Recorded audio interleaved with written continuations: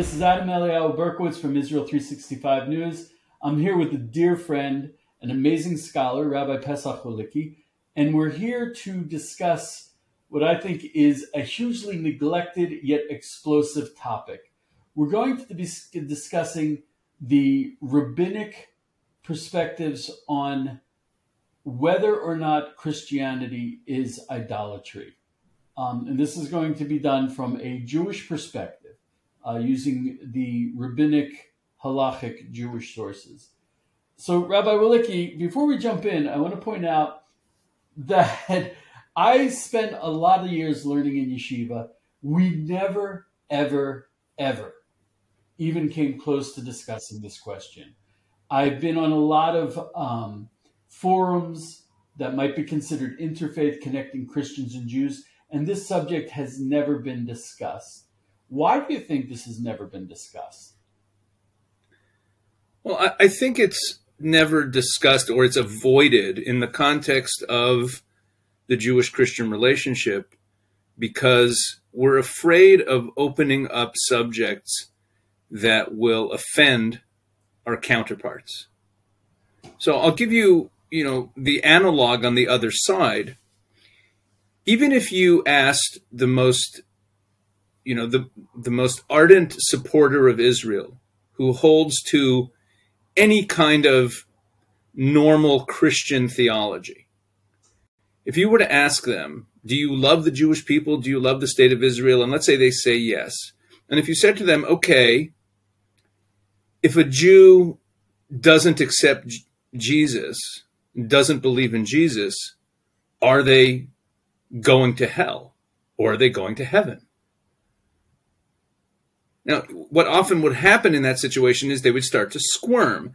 And the reason they'd start to squirm is the same as the reason why people like yourself and myself, Jews, Orthodox Jews, who work in the area of Jewish-Christian relations, don't want to touch the topic of whether or not Christianity is considered by Judaism to be idolatry. Because there are points of departure in our theology. That's obvious. We do not have the same theological faith system. We're not the same religion. We're not the same faith. Jews and Christians have points of disagreement. Now, those points of disagreement are not subtle. They're not minor issues. They're issues that relate to whether or not a person is believing what they're supposed to believe. Now, for Christianity, that's very stark, because according to Christian theology, if you don't have faith in Jesus, you're not saved, you're not going to heaven. There's no other way, right? Jesus is the only way. The only way to the Father is through the Son. That's Christian theology. Now, I, as a Jew, am not offended by that. It's what Christians believe. It's what they believe to be is the truth. That doesn't stand in the way of other aspects of the relationship, though. And the same is true on the Jewish side, meaning there is obviously, I think anyone knows, everyone in the relationship knows that Jews reject any kind of faith in Jesus as a Messiah, and certainly as a divinity of any kind. And therefore, that means that faith in Jesus is not kosher from a Jewish perspective. But it's just not something we want to discuss, because we don't want to emphasize the differences.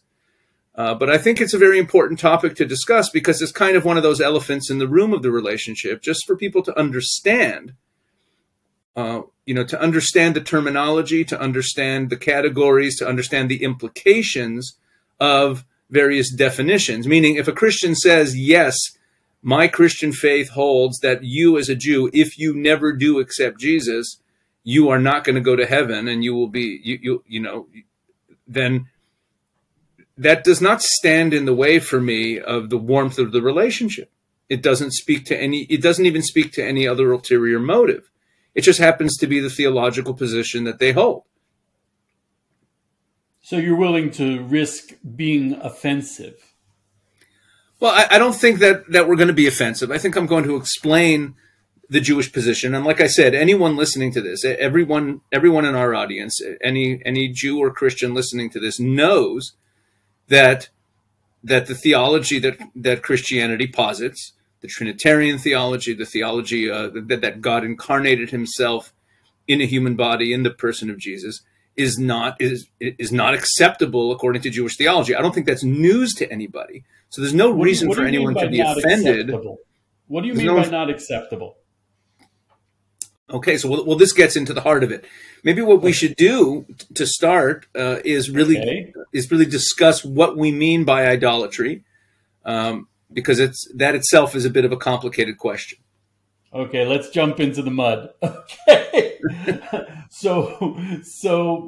and I'll tell you, the difficulty with this is when I speak to most people, what is idolatry? They picture, this, going into your back room and there's this little, Raiders of the Lost Ark golden thing. And you're going, oh, great, whatever, here, take this piece of meat and get me the raise that I want from my boss.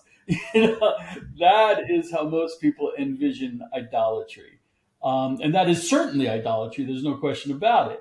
But how does what we call Chazal, Chachamim Zichronam Levacha, how do the sages of Jewish law, how do they define idolatry? Well, idolatry literally means worshiping a god other than the God of Israel, other than Hashem, other than the God that we worship.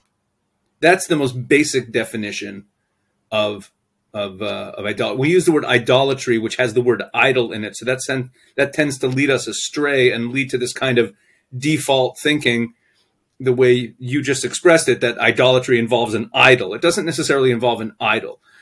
Let's use the Hebrew term. We'll introduce our listeners to the Hebrew term, and we'll use that term for the rest of the conversation. The term is avodah zarah. Okay, let's understand that term. That's the Jewish term that will generally be translated as idolatry, but it's not a very good translation. The Hebrew term is much more precise. Avodah zarah literally means foreign worship, but what we mean by foreign is worship. Avodah means worship. And the word zar, or zara in this case, because it's a feminine word, avodah, the word worship is a feminine word. The word zara means strange, or strange not in the sense of strange like weird, which is how we use it nowadays. Strange meaning other. It is not worship of God.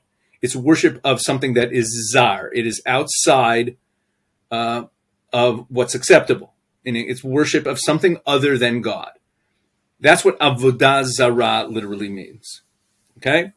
And that is forbidden. It's forbidden to worship a god other than God. That's right there at the beginning of the Ten Commandments. It's either the first or second commandment, depending on whether you count according to the Christian traditional count of the Ten Commandments or the Jewish. There's a difference in how to count the first three commandments between Jews and Christians, but I think the difference is actually quite immaterial.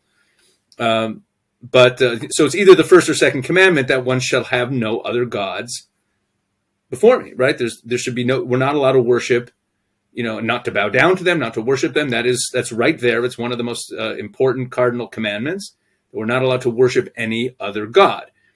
So classical avodah zarah is literally worshiping other gods, Mesopotamian gods, Egyptian gods, Greek gods, whatever they may be, worshiping some other god other than God, worshiping Baal, as we see throughout the Bible. That is classic avodah zarah. That's avodah zarah, worshiping a god that is not the God of Israel.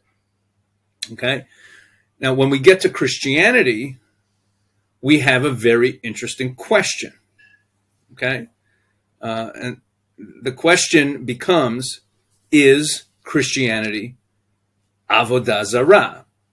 Now, based on what I just told you, the question will really be, is a Christian, is someone who worships God in a Christian way, is that person worshiping a God other than the God of Israel?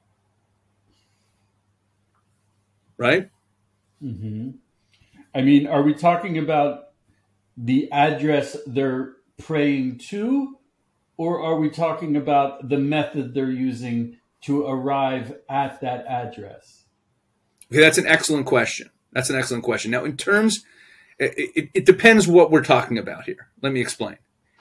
If we're talking about the question of whether or not I have violated a biblical commandment of worship of a foreign god, and there are a number of specific foreign gods that are named in the 5 books of Moses, in the books of the Torah, that were forbidden from worshiping. There, for example, Molech is one of them. That's a pretty famous one. People like to talk about that. So there, if the discussion is, have I violated the commandment of Avodah Zarah by doing a particular act or a particular form of worship, then we get into a whole other type of question, which is different gods had different specific modes of worship, that was how they were worshipped.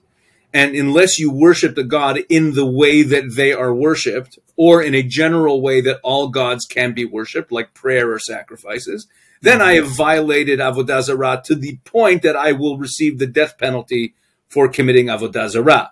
If I worship God A using a worship style that's meant for God B, and it's not appropriate for God A, so technically I might, that's like a loophole, and I won't necessarily be prosecuted for Avodah Zarah. But that's not really our question here. Okay. I want to point out, before we go on, that those more explicit and blatant forms of idolatry still exist in the world, and in rather some insidious ways. I remember there was this big crisis in the ultra-Orthodox neighborhoods in Jerusalem. The women wore wigs, and then it was discovered that the wigs were made from hair of Indian women who cut off their hair, dedicating it to some pagan god. It's amazing. There's incense that is sanctified to the name of this idolatrous god. So that low form of blatant idolatry still does exist, but there are, even within Judaism, there's questions of how do you serve God in a way that is not idolatrous, in a way that doesn't necessarily include an idol, an explicit idol. So, yeah. So I'm sorry, you were saying. Yeah, I mean, but in terms of the topic that we want to get to, which is the question of Christianity, I don't want to get into like the various corners of planet Earth where people are still doing, ancient pagan type things, or really hold truly, 100% pure idolatrous beliefs. It's just important to understand what the basic definition of Avodah Zarah is, that we're talking about. It's a god other than the God of Israel, and the person is worshiping it, and that is pure Avodah Zarah. Right? And then, of course, on the other end of the spectrum, if we set up a kind of binary, on the other end of the spectrum, we have the faith in the God of Israel, the religion of the people of Israel, their faith in the one God, and we worship him in the way that he instructs us to worship him in the Bible. And then along comes Christianity. Now, here is where things get complicated. It could be argued that Christians, because they believe like Jesus, they could reason that they are, in fact, serving the God of Israel. We're getting ahead of ourselves. I know. Let's build. It's very characteristic. I apologize. Let's build things layer by layer. Okay. Let's blame it on my ADD. Okay. Let's build things layer by layer. Okay. Okay. So we understand now the definition of Avodah Zarah. Avodah Zarah is what we call idolatry. It is belief in and worship of a god other than the God of Israel. Okay?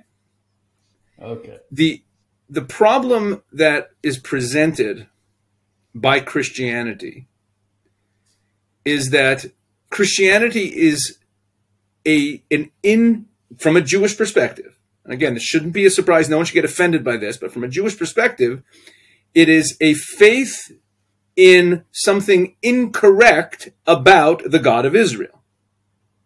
Right? Meaning someone who believes the Christian. Before you go on, could you repeat that? That is an incredibly important statement. Well, I'm just stating a historical fact. This isn't even complex theology. No, it's not. But here's the issue. Here's the issue. When I'm talking about someone who believes in, Amun-Ra in Egypt, or worships Baal, they're simply worshiping an absolutely false god. It has nothing to do with the God of Israel. They don't have any kind of faith in the God of Abraham, Isaac, and Jacob. They don't believe that the God of the Bible created the world. Like, meaning they're worshiping other gods, right? That's pure avodah zarah. Along comes Christianity, and Christianity posits that the God of Israel, the God of Abraham, Isaac, and Jacob, the God of Genesis through through Malachi, that the God of Israel, the God who spoke to Moses and spoke the Ten Commandments, that God also incarnated himself in the person of Jesus, died for the sins of humanity, and that actually, and this isn't in the New Testament, but it comes along a little later, and it is almost universally held by Christians. There are a few denominations that reject it, but they believe in the Trinitarian nature of the Godhead. And what that means is not just that the one God expresses himself in a number of different ways, which is how some people in a modern sense have interpreted it, but that's really not the Trinity. But a belief in the Trinity means that there are three separate persons that are also somehow one, and they're co-equal and co-eternal. And that is the God of Israel. So here's where things get a little bit complicated.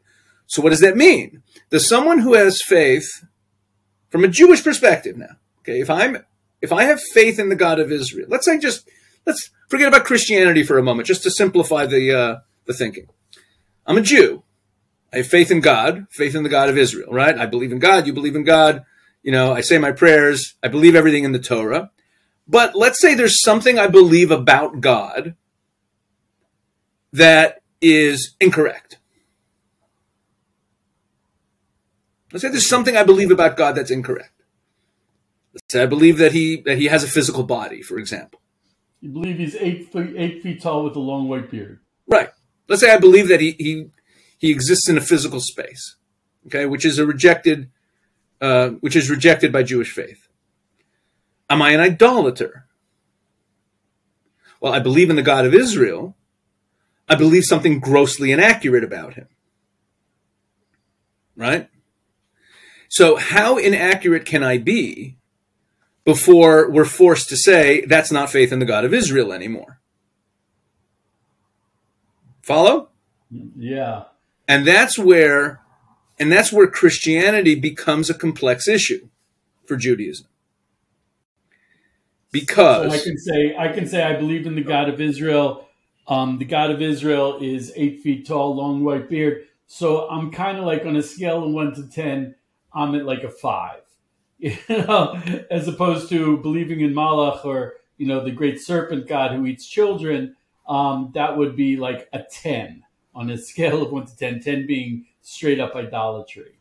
So right. We're talking about a sliding scale, and Christianity is not, as you understand it, an extreme form of idolatry. Well, hold on. Okay, we'll get there. What my opinion is is a separate issue. We'll get to that. Let's first walk through what the issue at hand is. When we talk about this question of does Judaism consider Christianity idolatrous? Okay? Let's understand what it is we're talking about here. The main opinion within Judaism, the main authority that considers Christianity to be idolatry, is the opinion of Rabbi Moses Maimonides, usually known by the name Maimonides. Now, people didn't have last names in the 12th century. Maimonides means son of Maimon. His father's name was Maimon. His name was Moshe or Moses. And he's known usually in Jewish circles by the Hebrew acronym Rambam. Okay? And he is, without question, and what I'm saying is it's not my opinion. It's basically the universal opinion of Judaism for the last 800 years. Maimonides is the most authoritative and best known theologian and Jewish legal authority. Now, that does not mean that we follow his legal opinions on everything. In fact, there's many, many things that we don't. But in the 12th century, he codified Jewish law. He summarized everything that came before him in the Talmud and the sages for centuries before him. and he codified Jewish law, and he did it in such a systematic way. And he also codified Jewish theology. He was really the first person to, I mean, there were others before him, Rabbi Sajagon and others who also had some sort of systematized theology. But Maimonides' systematic theology was far beyond anything that came before him. And ever since him, even though there are many, many areas of Jewish law where the prevailing opinion that we follow today is not Maimonides' opinion, Maimonides' opinion always must be dealt with. It's always there as a major opinion that has impact. Now, Maimonides, his position theologically was that Christianity is absolutely idolatry. Okay? That was his position. His position is quite well known because he's Maimonides, and he's really the most well-known Jewish theologian. And because the issue of whether or not Christianity is idolatry does not really have, or for almost all of our history until very recently, did not really have too many practical implications. I mean, there weren't Jews, in Poland in the 1700s asking their rabbis questions about whether or not Christianity was idolatry, because there was no Jewish Christian relations going on. Right. Okay, so it wasn't really a practical issue. It was kind of an abstraction. Yeah. Now, whenever there were questions, here's an interesting rule, Adam. Whenever there are questions in Jewish law or Jewish thought that don't have real-life practical applications, what you'll find is very few authorities even grappling with the issues, because these rabbis throughout the centuries weren't wasting their time. By and large, they didn't grapple with issues that didn't have practical ramifications. Or if they grappled with them, they didn't come to any clear practical conclusions because they didn't need to. And because of that... I understand, for example, I spent a lot of years studying the laws of kashrut.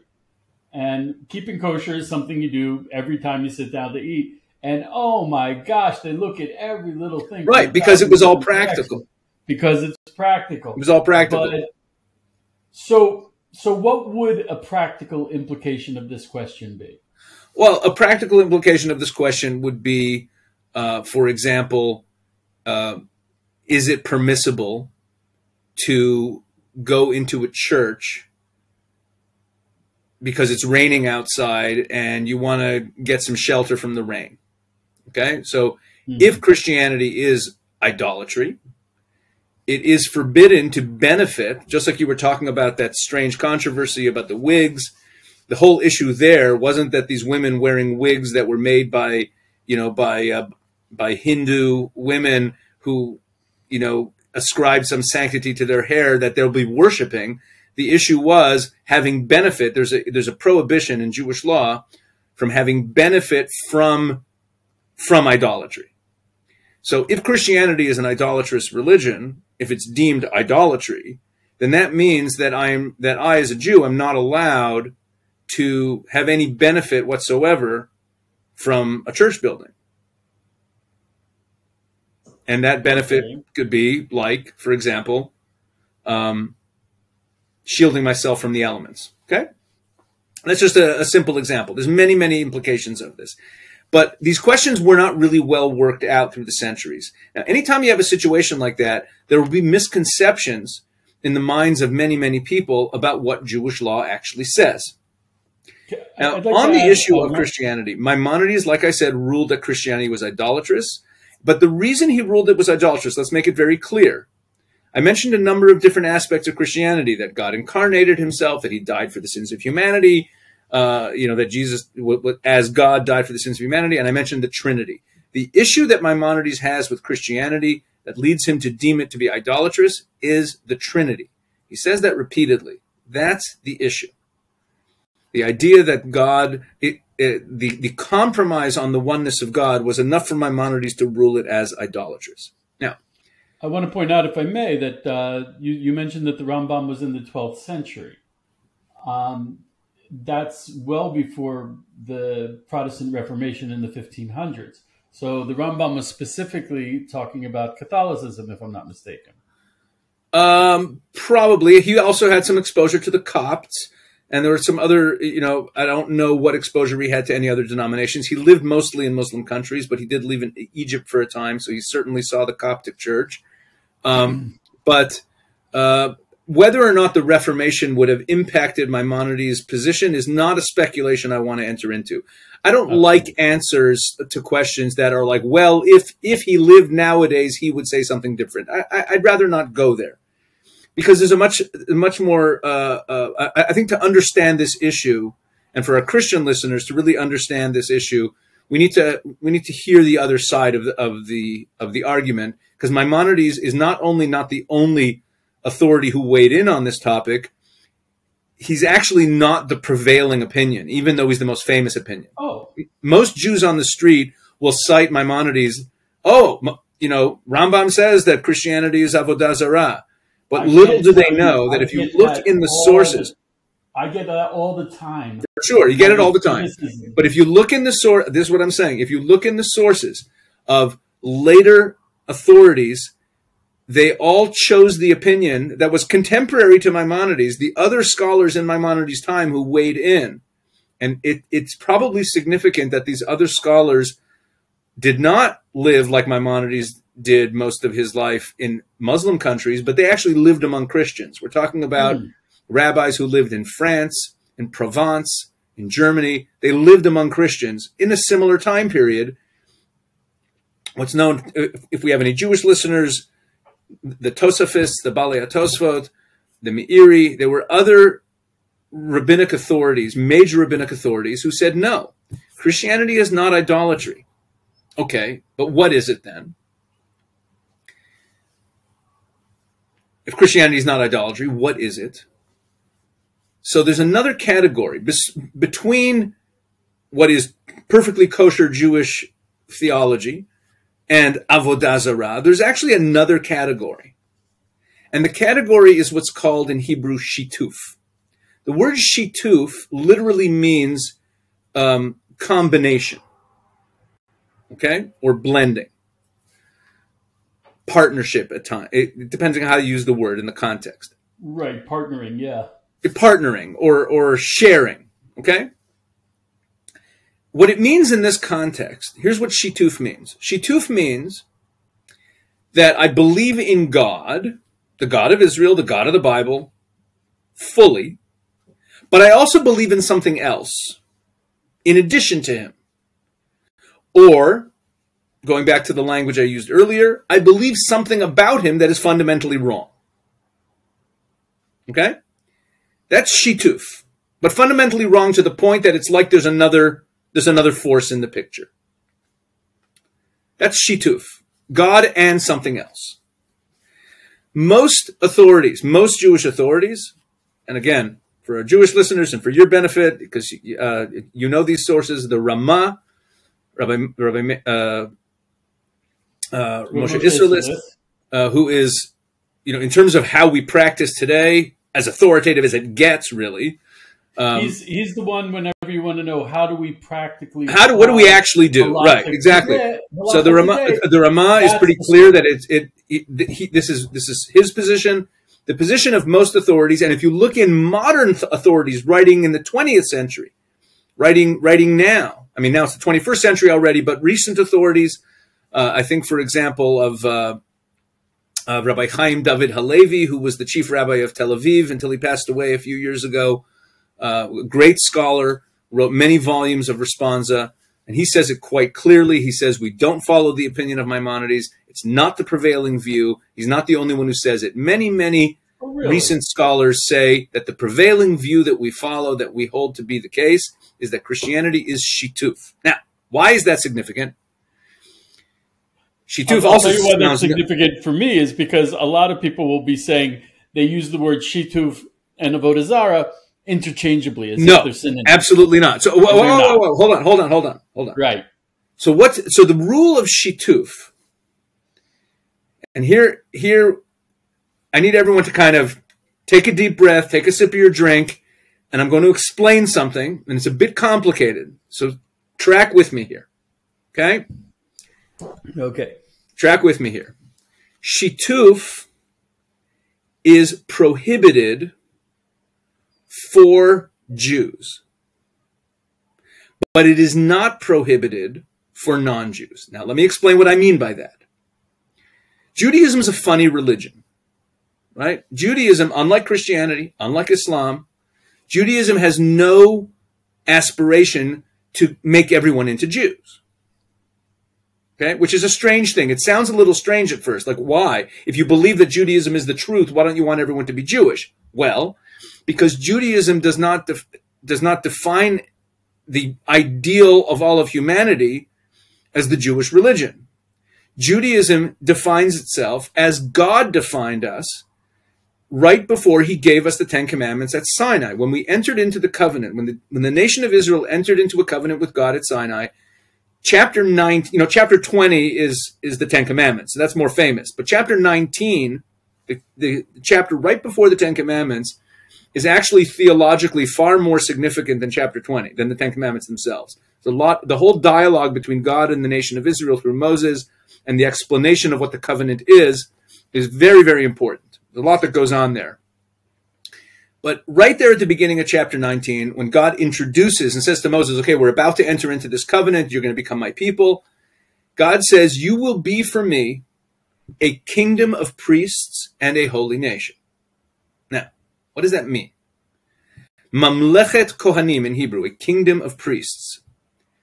The word priest in Hebrew, Kohen, does not only refer to the family of Aaron. Throughout the Bible, it's used even referring to pagan priests. It's a generic word that refers to someone who serves in a ministering role, in a role helping the flock draw closer to the deity, to God, helping them worship. That is the role of a Kohen, of a priest. Okay? And that's the role of Aaron and his family, the family of Kohanim, the family of priests. So when God calls the nation of Israel and says to us as a people that we will become a kingdom of priests, he doesn't mean that everyone's clergy. He doesn't mean that you're going to have an entire society where everyone is a priest. It makes no sense. What God meant clearly is that as the priests are to a nation, the nation of Israel is to the world. We have a priestly role to play. Now, priests, as we see in the Bible with the priests, the Kohanim, the Levites, and within the Levites, the priestly family, which was one of the Levite families, they had rules that didn't apply to anyone else in the nation of Israel. They had things that they could eat that no one else could eat. They had things that there were leniencies that applied to other people that they were restricted from. They had special restrictions on who they could marry. There are places that they could go that no one else could go. They had a lot of different rules, more restrictive rules, because of their more elevated status of holiness, in order to facilitate them doing their priestly role. By the same token, and this is how Judaism defines itself. We have to understand this to understand the Avodah Zarah issue. The way Judaism defines itself is that we are the priestly people. And that's why our goal isn't to make the whole world into Jews. Our goal is to fulfill God's mission that he gave us, which is to bring knowledge of God to all the families of the earth. But what does that knowledge of God mean? Can people just know God and go on living their lives in the same pagan way they were living them in ancient Mesopotamia? No. That knowledge of God must bring with it also a certain set of values, of God's values. Does that mean all the laws in the Torah? No. The laws in the Torah are the laws for the priestly class, for the nation of Israel who have this special role. Okay? What we call the mitzvot. But what the nations of the world, what we demand of the nations of the world is certain basic morality, now basic laws. They're often called the 7 Noahide laws, although it has to be made clear. Nowhere in the Bible does it say, here are the 7 Noahide laws. It's not like God gave the 7 Noahide laws. When Noah came out of the ark after the flood, there's this covenant that God enters into with Noah, and he commands him certain things. And the things he commands him have to do with basic morality. And there's a few things that aren't indicated in there that were also assumed to be part of the 7 Noahide laws by the Jewish sages. And the rabbis derived that there are basically 7 laws. But whether or not it's 7 or 10 or 2, or whether they're laws or not, the point is what the 7 Noahide laws embody is the goal of the people of Israel for the world. Because if you read through the Bible, forget about about the Noahide laws for a second. You read through the Bible and you see places where the prophets are telling the nation of Israel that their ultimate purpose is to bring all the families of the earth to know God. It's really about knowledge of God and shared worship of God. You think about those prophecies in Isaiah, those prophecies in Zechariah about the nations coming to Jerusalem and worshiping God together. It doesn't mean that they're keeping all the kosher laws. It doesn't mean that they're doing all the minutiae of Jewish law, keeping all the 613 commandments. But it means that we want the nations of the world to have faith in and worship the one God, the God of Israel, the God of Abraham, Isaac, and Jacob, and the basic code of ethics and morality that go along with that. And what that means is that according to Jewish law, okay, here we go. According to Jewish law, the nations of the world are required to have faith in God, to not blaspheme him, meaning to not worship idols, to not worship other gods besides him, to not murder, to not commit adultery, and a number of other laws. It's 7 laws. Okay. So one of the laws in the 7 Noahide laws is that we want the nations of the world to have faith in God, and they're not allowed to commit idolatry. Great. The Jewish people are also commanded not to commit idolatry. Here's where things get complicated. Okay? Right. Here's where they're about to get complicated. You walk me to the edge, and I'm looking down, and I know. Yeah, here we okay. go. The standard that of our minimal requirement, when we look at the nations of the world and say, okay, how close are we to the ultimate vision of all the nations of the world having faith in God? Okay, who has faith in God? Who doesn't have faith in God? How do I determine whether or not someone among the nations of the world has faith in God, or a particular belief system among the nations of the world qualifies under the 7 Noahide laws as not being idolatrous and being considered faith in the God of Israel? How do I know? Does it mean that everyone among the nations of the world has to have a perfectly refined Jewish theology? No. No. For the baseline fulfillment of where we want the nations of the world to be, when we talk about bringing the whole world to knowledge of God, that knowledge of God will cover the earth like water covers the sea, what we're looking for is faith in the God of Israel. If for the nations of the world, they also believe some other things about God, about the God of Israel, that happen to be according to the standard of our relationship to God, not things that we believe, but they still have faith in the God of Israel, that's okay. In other words, shituf is permissible for non-Jews, but it's not permissible for Jews. That doesn't mean that we're in some sort of quantum reality where there's one God for us and one God for them. What it means is that the level of refinement of the monotheistic faith in God that is required of a Jew, in the same way that we have dietary laws that we don't expect someone of the nations of the world to be bound by. Because of our role as a priestly nation. The priestly nation. And it only stands to reason. This shouldn't come as such a shock. Again, I'm not trying. I want to be very clear, Adam. I want to be very respectful of our audience. If you're Christian and you're watching this, I'm not trying to convince you to change your theology. I'm trying to let you know how we think about this issue.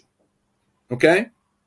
Because as I said at the beginning, if we want to look for aspects of our respective theologies that come out making the other look bad, Christianity does not look too kindly on Jews like myself and Adam who don't accept Jesus.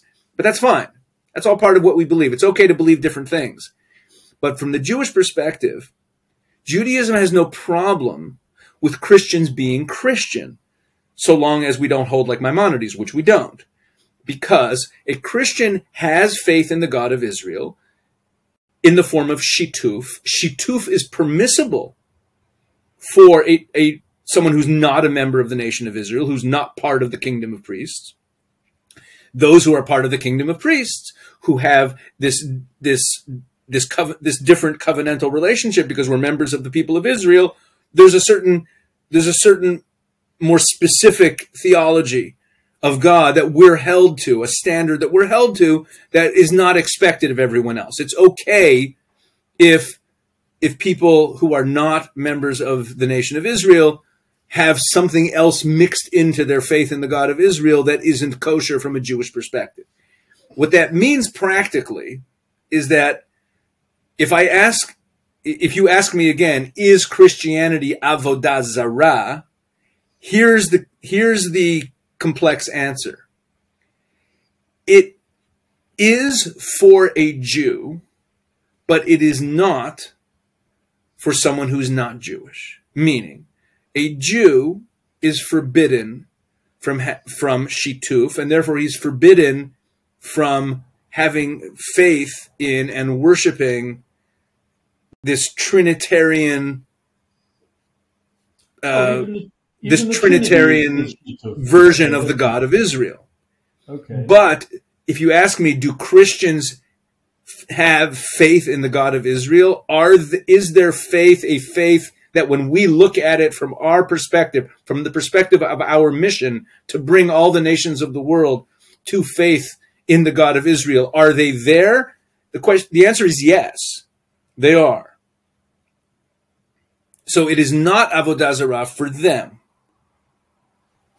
So one of the implications of the Noahide laws, which is, if I understood correctly, is you're not permitted to live in the land of Israel unless you observe the 7 Noahide laws. So, I mean, that's true for Jews and for Christians. Correct. For a Jew to live in the land of Israel, he may not do avodah zarah.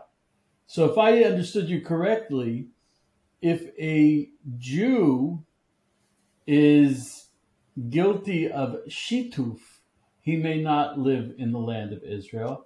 But a Christian, in his Christian belief of the God of Israel, even with the Trinity, or without the Trinity, he would be permitted to live in the land of Israel. Is that accurate?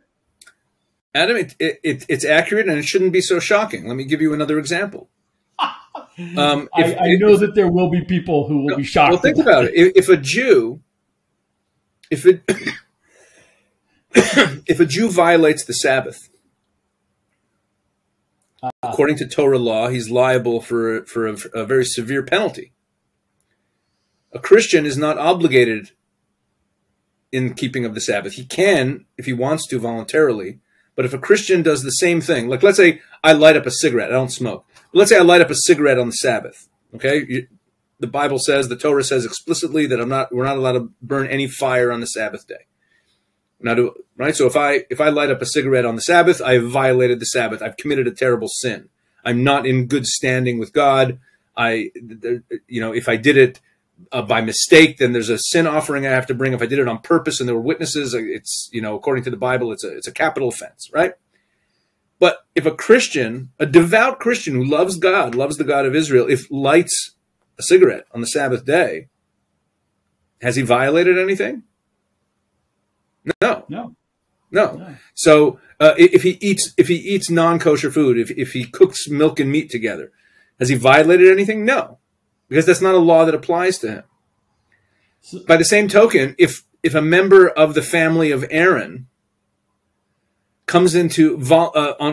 purposefully comes into contact with a corpse, they have violated the laws of the priestly laws that apply to them. But I, who am not a Kohen, I'm not a priest, I'm allowed to. Meaning, the Bible, God's law recognizes different categories of people who have different roles to play. This is fundamental to how Judaism sees itself and its relationship to the rest of the world, but also its internal relationship between the various tribes. We have different roles to play, and that means that different rules could apply to us.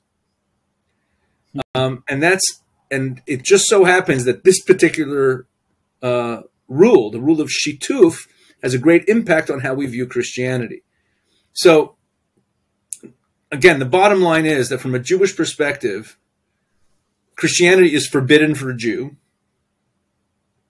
but is absolutely a kosher form of faith for those who are not Jewish, unless one follows the opinions of Maimonides, which, as I said, most authorities today say that that is just not an opinion we follow any. It's just not how we rule. Meaning, in terms of practical questions that come up or that rabbis get asked, they generally do not rule according to the opinion of Maimonides. So, Rabbi Wolicki, you very graciously walked us through what is a hugely complex, hugely controversial, and rarely discussed subject.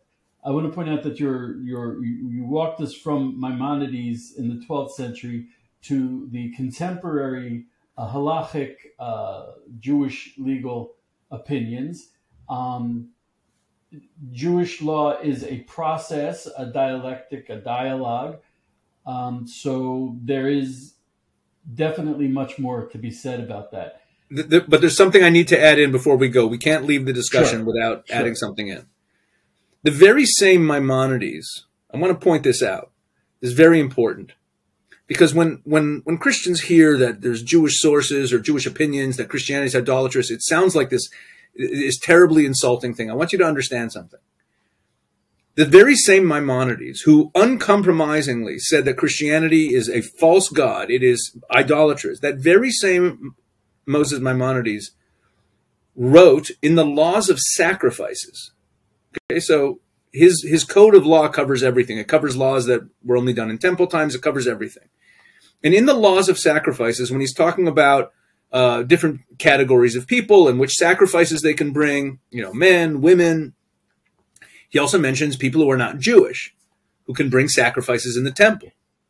And he says that someone who's not Jewish, who wants to offer a sacrifice to worship the God of Israel in the temple in Jerusalem, can do so, and this is his words, even if he is an idolater. He uses the term of Oved Avodah Zarah? Exactly. Oved Kochavim? Really? Even if he is an idolater. Okay? In other words, the technical issue, even for him, the technical issue of whether or not something is deemed idolatrous has to do with the theological construct.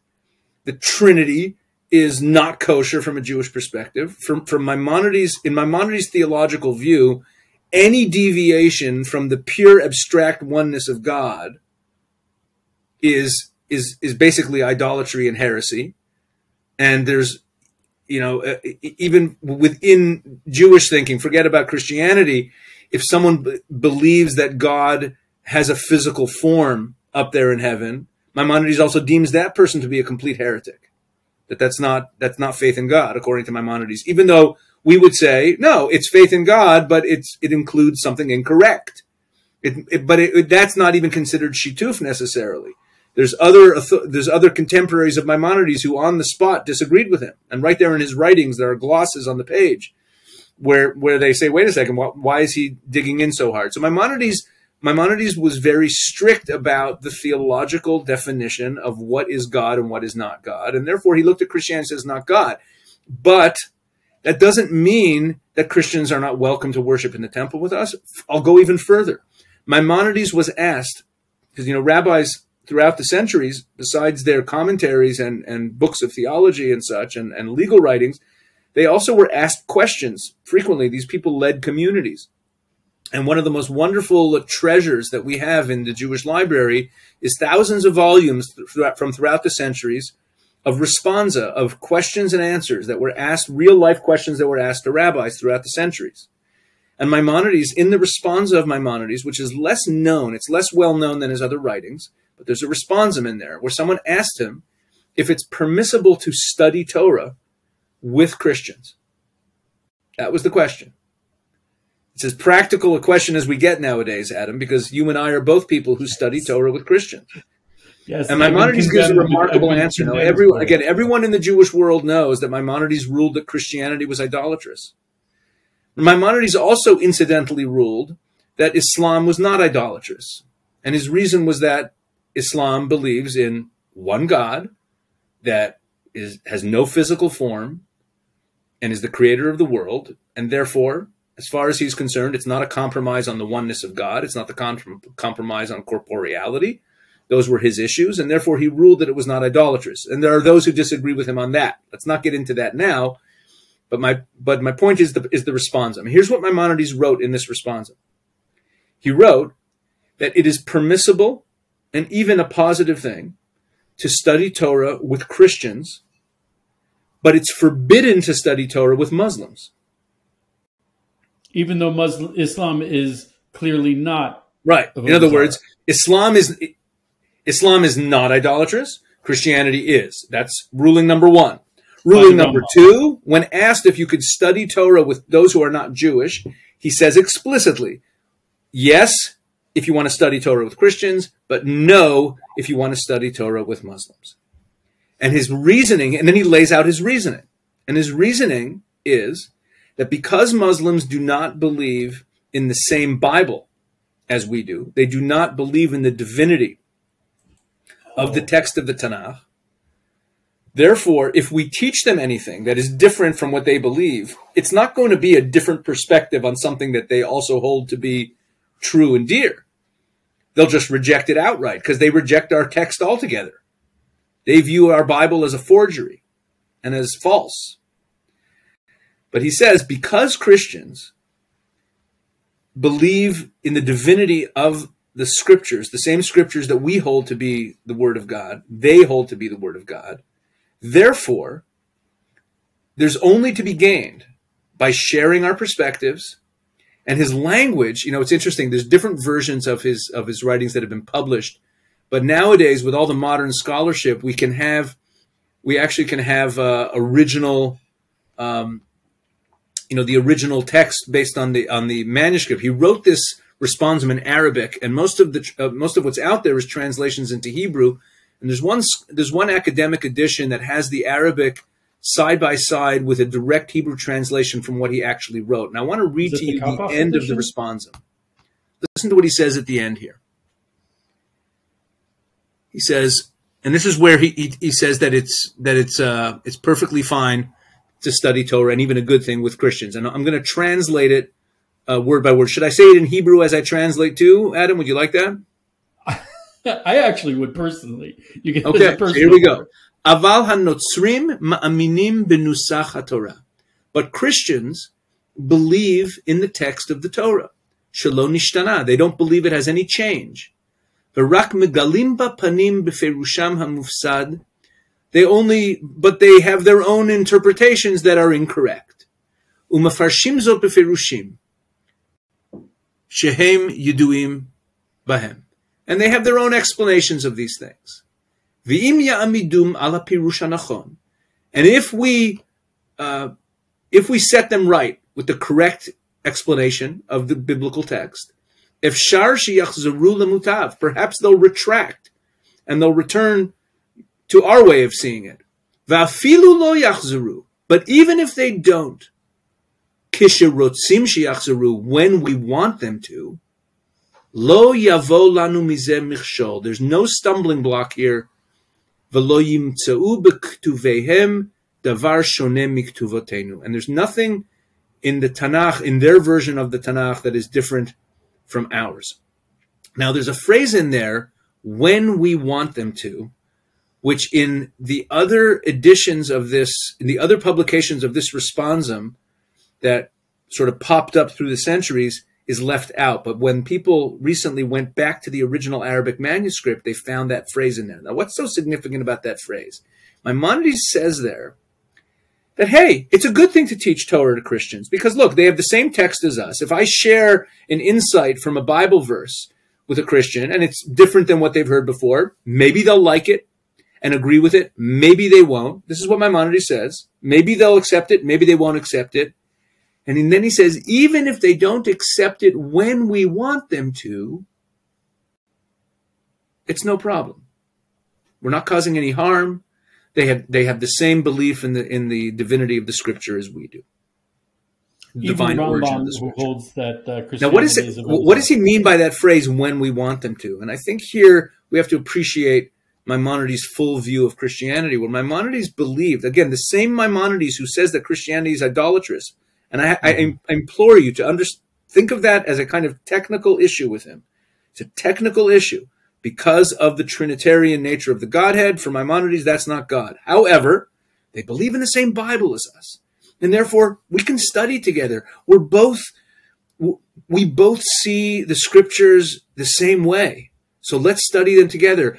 And maybe we'll convince them of our way of seeing it. Maybe we won't. But ultimately, down the road, we are going to see things the same way. And Maimonides, this is not the only place that he shares this view that Christianity is actually a positive force in the world. The same Maimonides who rules it to be idolatry says explicitly that it's a positive force in the world that is leading the whole world to worship the God of Israel ultimately. He says that.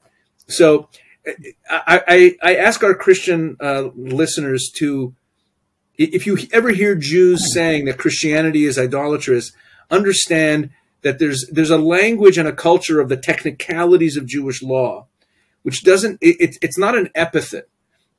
And we can have a wonderful relationship connecting with the God of Israel around the scriptures and around the shared points of our faith that there are, while at the same time realizing that there's points of our theology that are points of departure where if we reach that point, we look at each other and say, okay, that's not kosher for me. And like I said at the beginning, Christians have the same thing with us. We can share all kinds of things, but there are points in what we believe that that are points of departure. Amazing.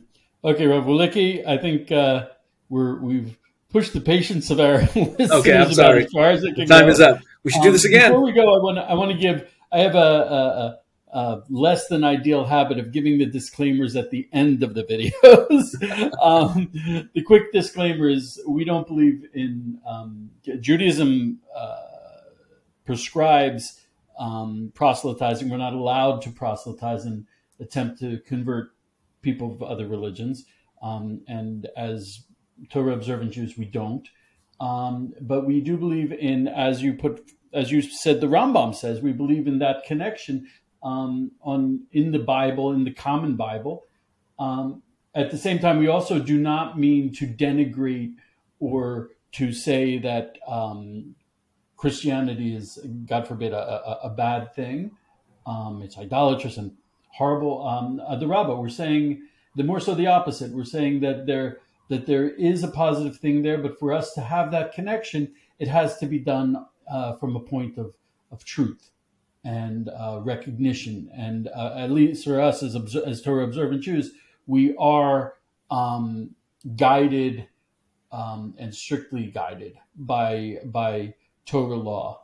And that's what we were presenting today. It was a Torah law position, which unfortunately is not universally known by all Jews. Right. Some Jews are, unfortunately, they can take good things and use their hateful motives to say hateful things. And we also most Jews are not so well versed in these minutiae. Exactly. So they just kind of know the headline. Oh, Maimonides says it's idolatry. They don't right. really know. They don't really know the practicals. Right. Right. Let me just add, if any of your listeners want to follow me or hear more of what I have to say about things, I do a weekly podcast together with a pastor from upstate New York. We record it once a week, and we interview. Most of the time, we interview people, and we talk about all kinds of issues that are important to people of faith. And it's called. I'll be putting the link in the video below the video. Thank you. It's called Shoulder to Shoulder. You can find it on all podcast platforms. You can also find it at the website of Israel365news.com. And the Rambam would be proud of you. Oh, thank you. Maybe. So I'd like to thank everyone for joining us. This is a huge issue. Hopefully, we'll be investigating it more. There's an awful lot to be said about this from all angles, from the Jewish angle, from the Christian angle, from the in-between angle, and we intend to do that. Thank you so much for joining us. I'm happy to continue the conversation. Amen. Thank you so much, Rabbi Pesach. God bless.